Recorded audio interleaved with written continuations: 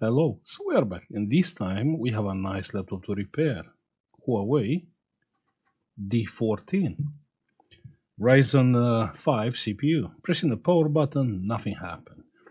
Now this is coming from a computer shop, and the fault is the charging port. Do you really think actually the issue is the charging port?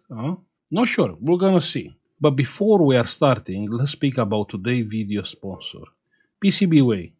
PCBWay is your one-stop solution based on the fact that all kind of PCBs, 3D printing, CNC, sheet metal are available from them. Every new register, they are getting $5 welcome bonus, which is about 10 PCBs. So you will get 10 PCBs for free. All you have to do is to pay for the postage. Now I did check myself the quality of the PCBs. Now you can see we are speaking here about top-notch PCB manufacturer. You're gonna find a link onto the description. Just check the link there, and you can register and order some PCBs. Now back to our job. I would say let's open the laptop because this is a well-known fault with the charging port and broken tracks at the charging port. Let's open the laptop and have a look inside. Yeah. So the laptop it's open. That's a classic motherboard. And we're not gonna have access to the charging port. I believe we have to take the motherboard out. Let me quickly take the motherboard out. Okay, so the motherboard is out. All what is left is this connector here. Yeah, this one. Perfect. And we have access to the charging port. Now let's see what we have there. So what do we have here? Every track is broken. Check here. You can see? And the port is moving itself. Of course, the port got melted here. Yeah. So basically, we have here is fine. This track is broken, and it's broken exactly from here. Actually, you know what? Every track is broken on this motherboard. Every track is broken. You see? So we have to rebuild the tracks. And the job is done. I will not replace the port. The port is fine. I know this is a common fault on these Huawei laptops, D14 and D15. Now let's clean it just to make clear what is there. Now we have to make sure we have enough track to solder here. Yeah, this one is fine.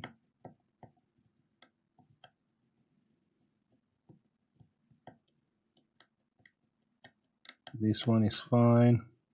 So it's looking good. We are fine, right? Perfect. Now let's solder what we can solder. Let's apply some rosin. Rosin is good. Good. I'm gonna use a 190-degree solder wire. So we have those pins here.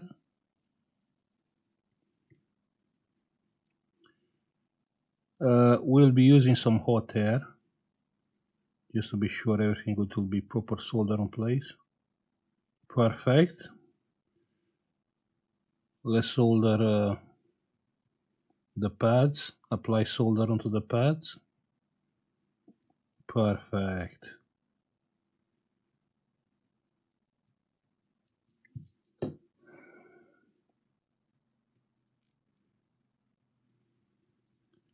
On the sides, I want these three pins soldered together and the plus pins, which are those together. Yeah, perfect. Good. Looking good, right? Let's go with hot air, 250 degrees.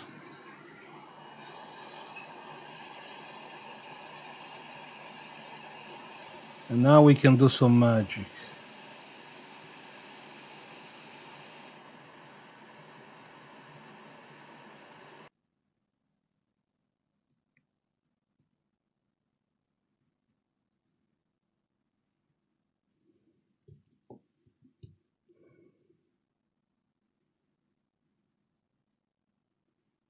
Okay, here is fine.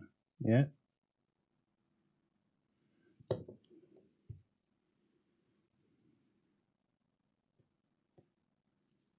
We are using this like bridging the pins because we need some stability, like mechanical stability. You see the port actually solder. Yeah, no problem with the case of the charging port. The problem is this middle plastic.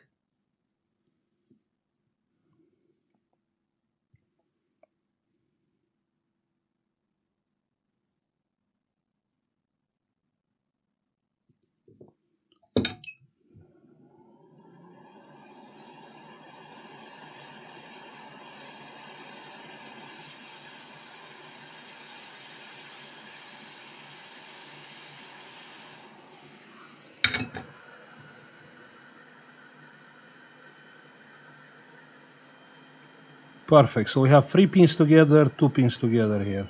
Perfect. Then here is looking fine.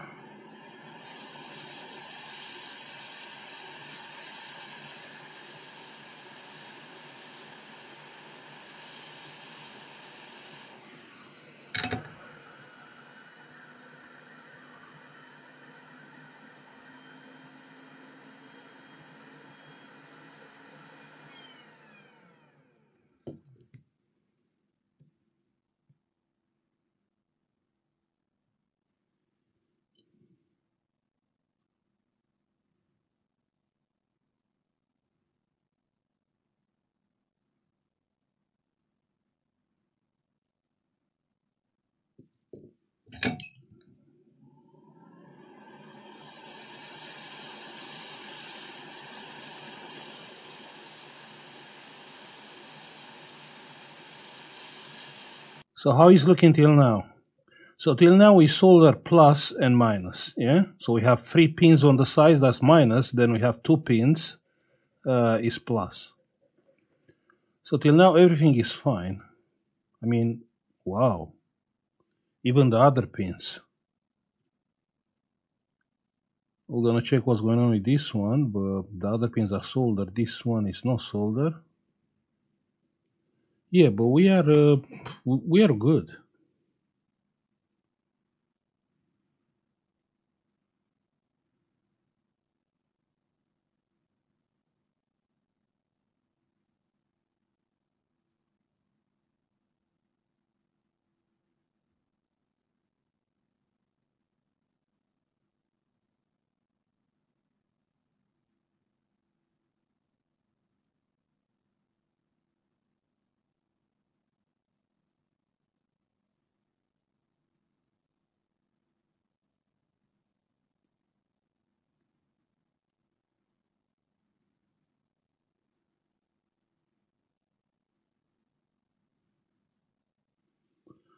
No, I'm not happy with this one, yeah? So we'll solder a wire here.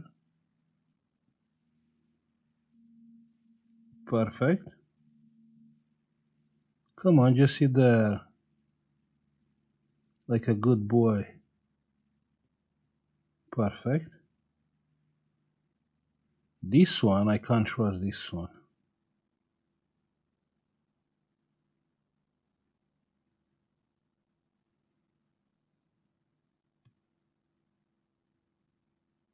Perfect.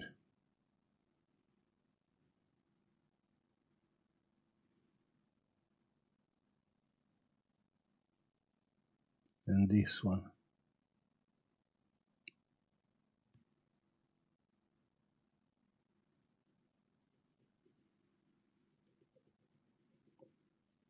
Looking good? Good. Now all what is left is to test, just to see if it's working. So we have the USB-C. Plug in the USB-C, and the meter it is coming on. We have 19 volts. This board is not coming on without pressing the power button, yeah? So that's the reason why the current is not going up. But it is solid, right? Now let's finish the job. Just a little bit of UV gel, sorry.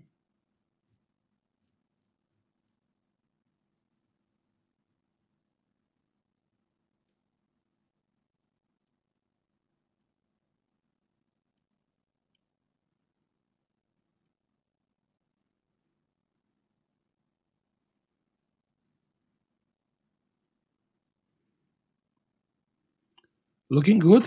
Yeah. Now, UV light. I'm gonna edit the video. I will just sit here with like 10 minutes with the UV light. Okay, all good. Should be fine now. Now, let me put the motherboard back. Now, let's test it just to be sure, it's charging and everything is fine. Okay, give me a few moments. Okay, everything is on place. Plug in the charger.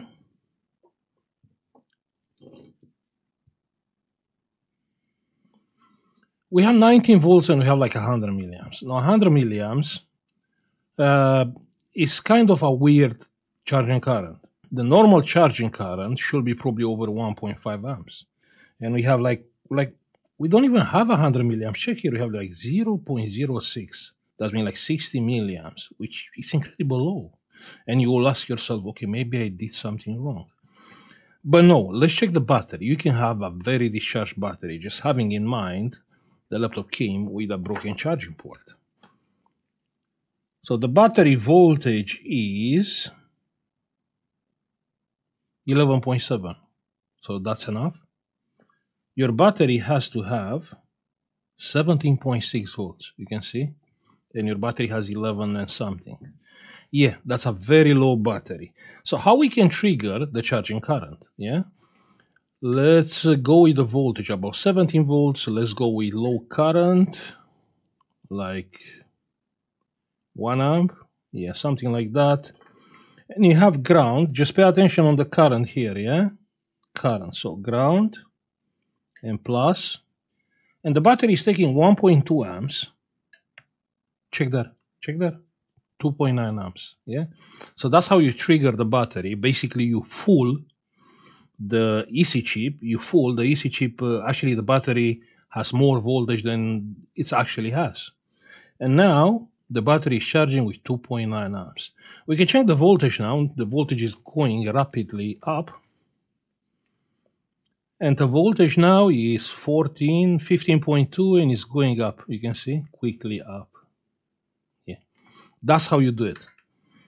I mean, I'm assuming, you are doing repairs as a business and you don't have time to wait with a low pre-charge current, like 60 milliamps pre-charge current, like probably like 1-2 hours till the moment the laptop is charging. That's why I told you you can trigger the charging with the power supply.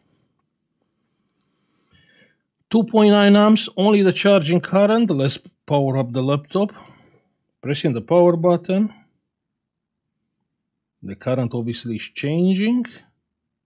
And we have picture. Huh? The Windows is on. And we have the charging sign there, you can see. Yeah. So it's working fine. Yeah, you can see even if the laptop is off, even if the laptop is on, the max current is 3 amps. That means 60 watts. So you have voltage, you have amps, 60 watts. So even if I power up the laptop, you can see the max current is 3 amps. What does mean? That means if the laptop is on, the battery it will charge slowly. But if you power off the laptop, then it will get charged faster. Good. I'm happy I helped this customer. Now, few tips and tricks about soldering the charging ports. I'm using a 190-degree solder wire. This is not like a low melt solder. This is the sweet spot on soldering. I mean, 180, 190 is perfect. If you go lower, like 140 or 150, the solder is not that strong. If you go higher, like over 190 degrees, then it's hard to work. I mean, you really need more hot air in order to solder the pins. Another mistake is assuming you solder with the solder iron and assuming, okay, I soldered that. But have in mind and check how the solder looks like, because many times like ground tracks or the plus track here, you see I have to come with the hot air and, help the solder iron in order to solder properly that pin. Perfect. So I'm gonna stop here. I will say thank you for watching. Like, subscribe if you like the video, and see you on the next one. Bye.